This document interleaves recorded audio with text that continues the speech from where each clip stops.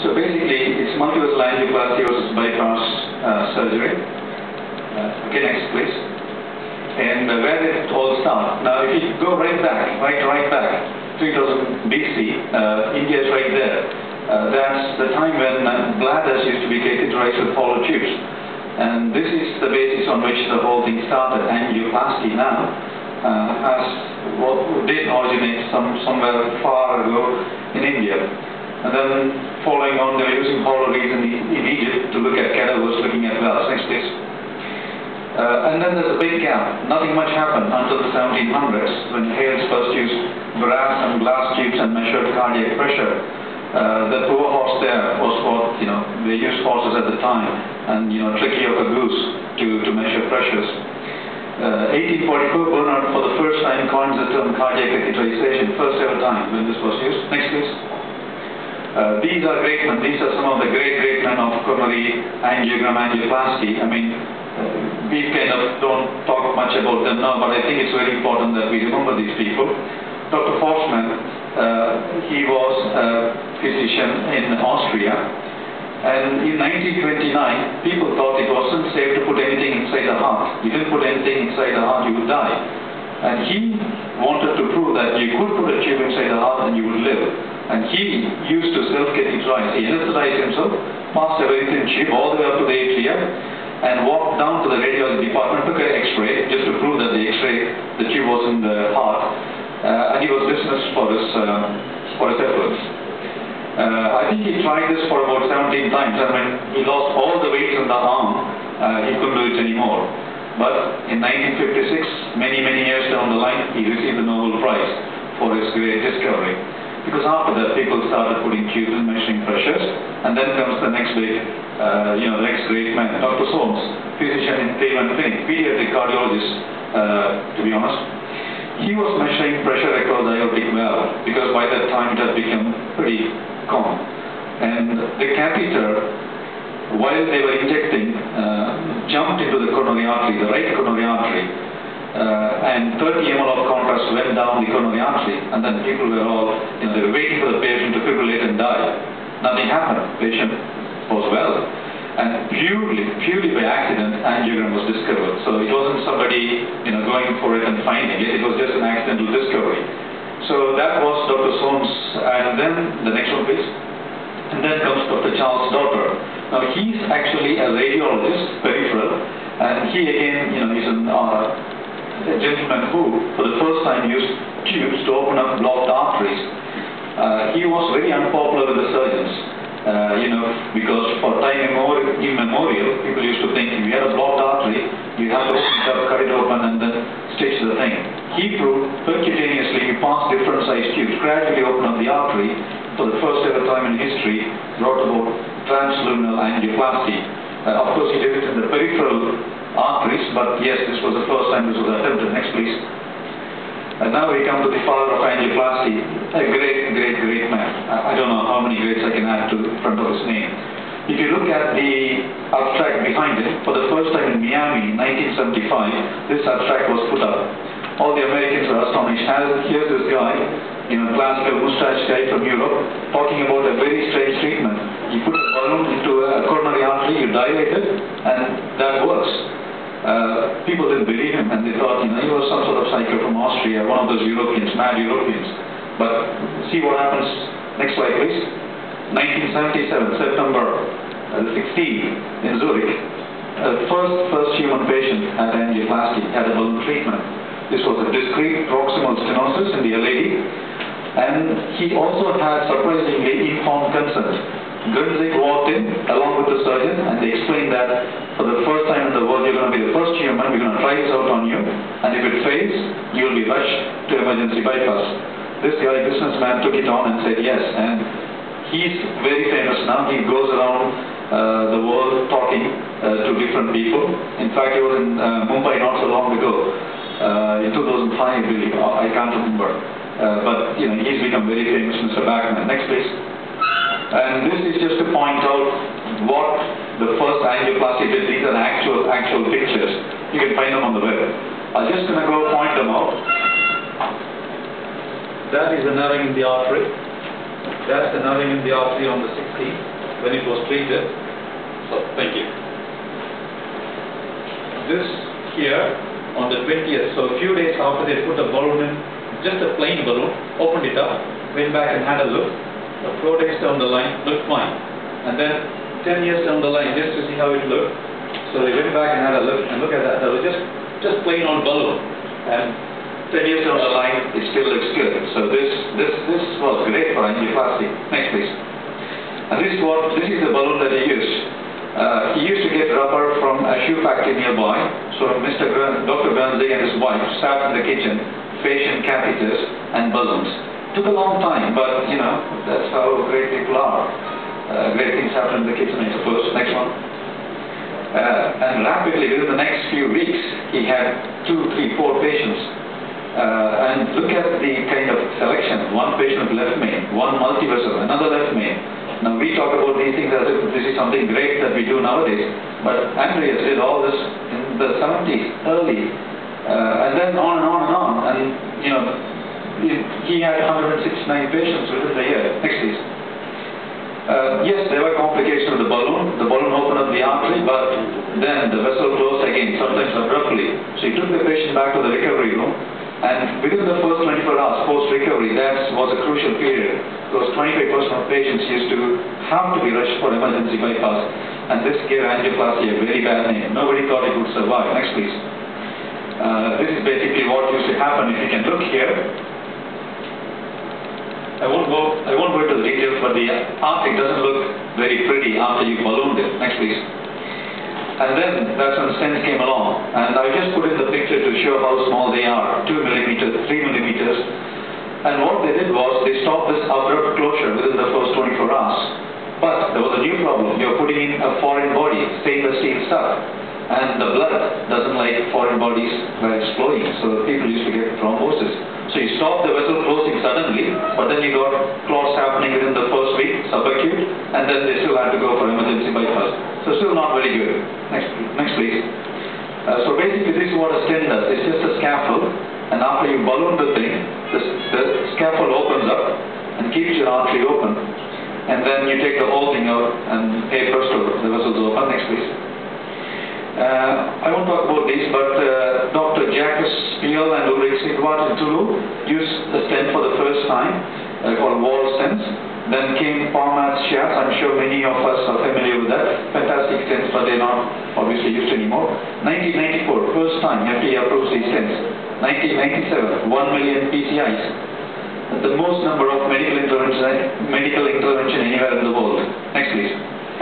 This is what the older stents, the plain stainless steel stents, used to look like. Next, please. But then they looked at it, you know, obviously you've got to look at these things scientifically, so you did some studies, and it wasn't looking good.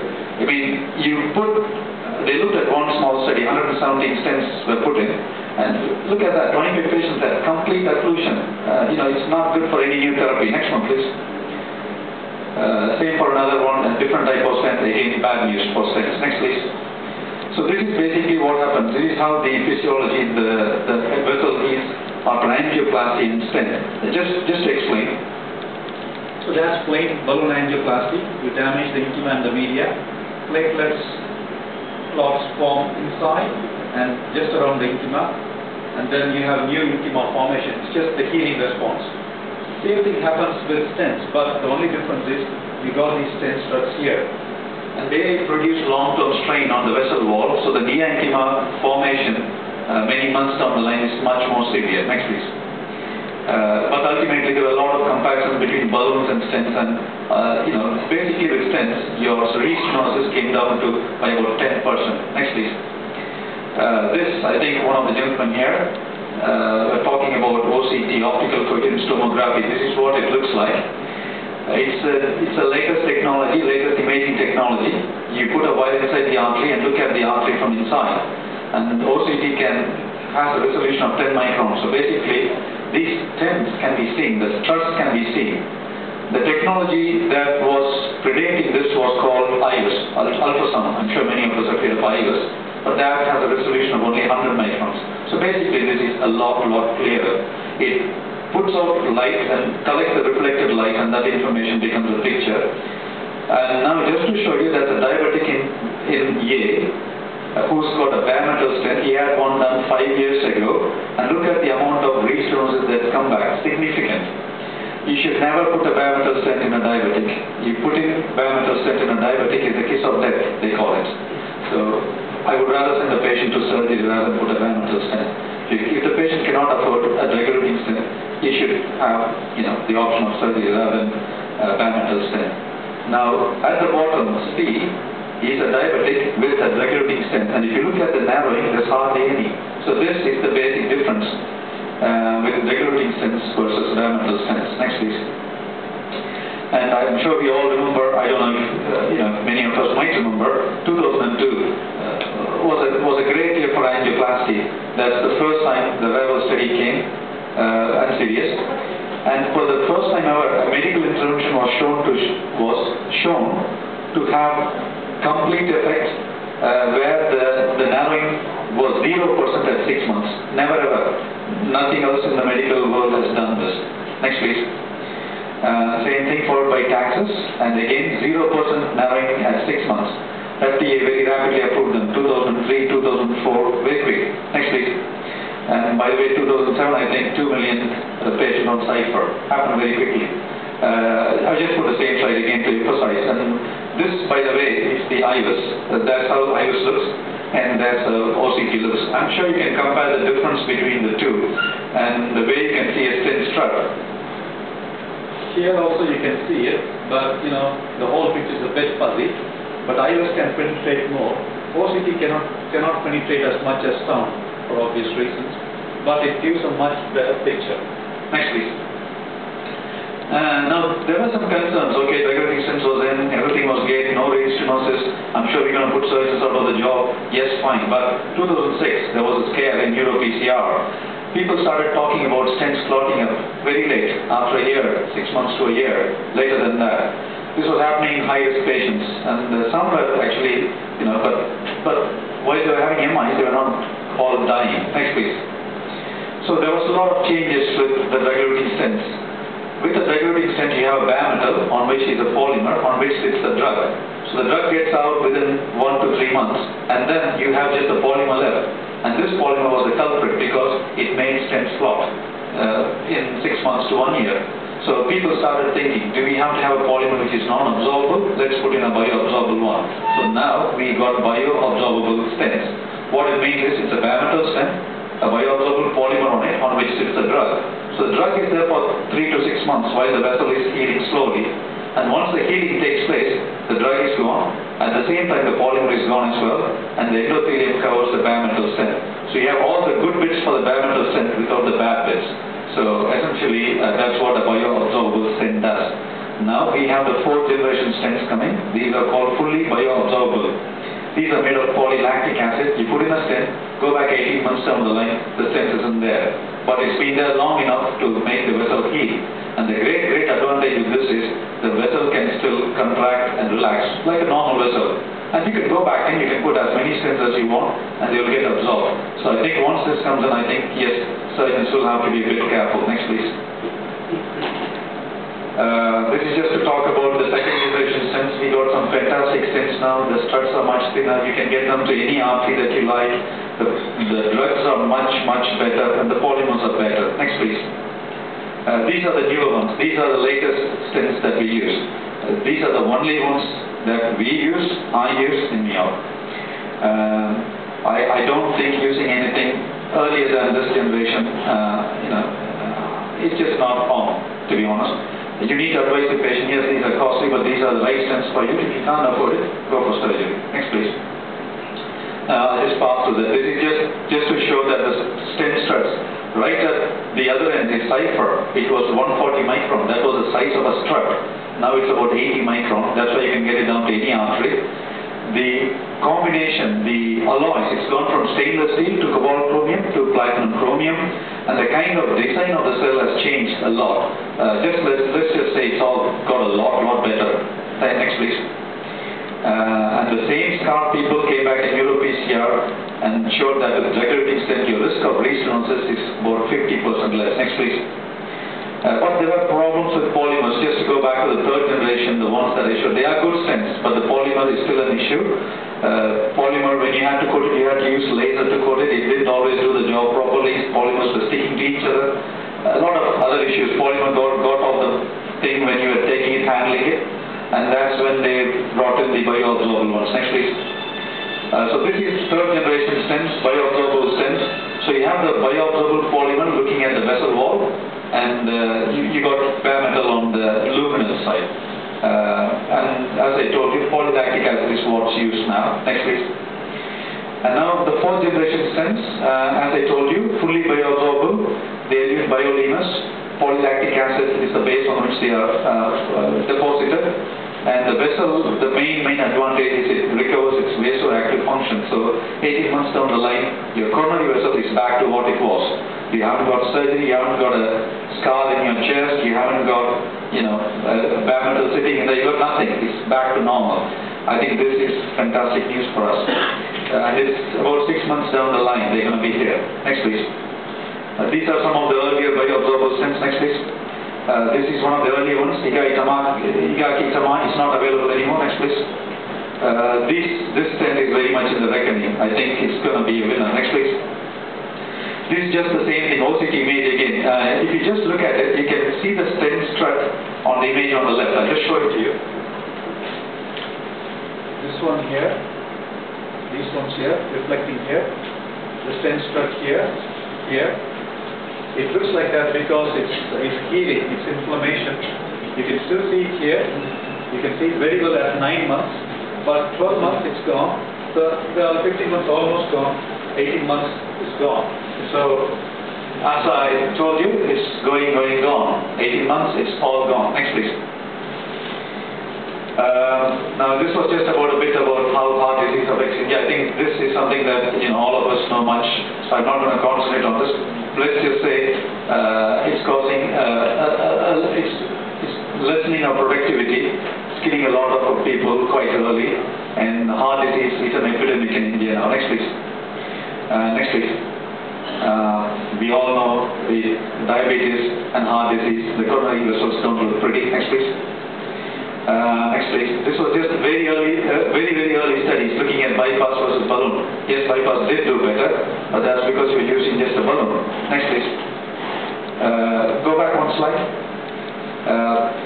This is just to show there lots and lots of early studies, early 90s, 94, 95, 96, all showed a difference, but yes, not completely though. Next, please. And basically this was, if you remember, this was either no stents, no glycoprotein, no RealPro, no integralin, none of that, no antiplatelets. We have all of that now. Next, please. And some of the earlier trials, some of the earlier trials as well, looking at bypass patients. If you look at the survival rate in three-vessel disease, it's very good compared to, if you look at bypass and regulating stents, they are equal. Next, please. There will be some mega trials now looking at current generation regulating stents and bypass, and regulating stents do as well and better than bypass surgery. Next, please. I'm afraid that none of these things are going to show. I don't know if you want to click and try. No?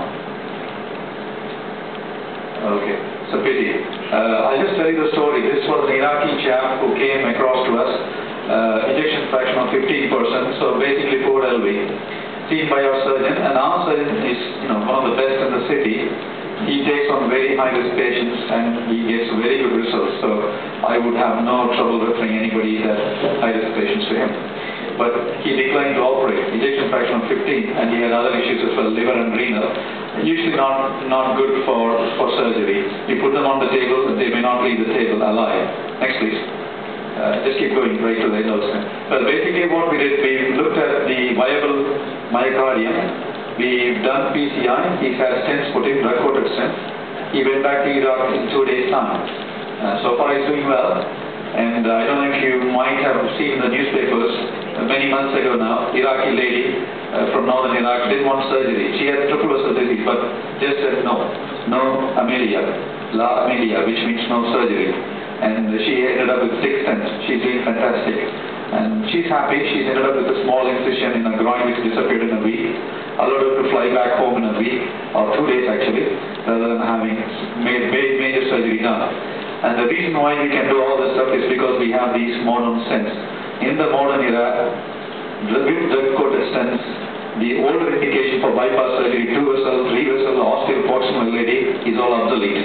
That is all out of the window. And in the West, we don't do these things anymore. 80% go for angioplasty, and that's the way things are going to go in India as well. But of course, there's the economic side of things. The bypass surgery is 2 lakhs. If you want to put 3, 4, 5 stents, it's going to be something like 3.5 to 4 lakhs. So I think that is an issue.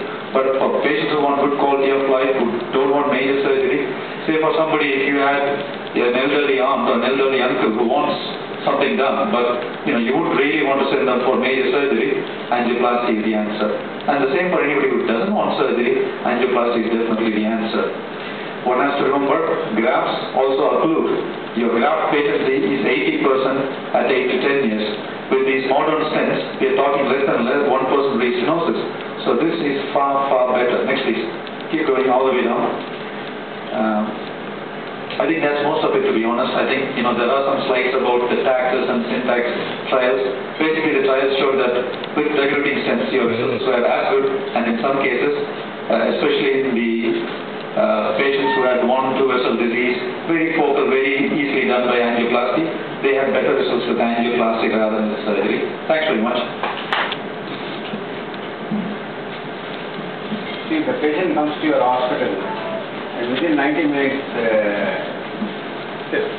go to lab, within 90 minutes, you're done the angiogram, right. And you found that 4 or 5 blocks are different degrees. Yes. And you will be doing the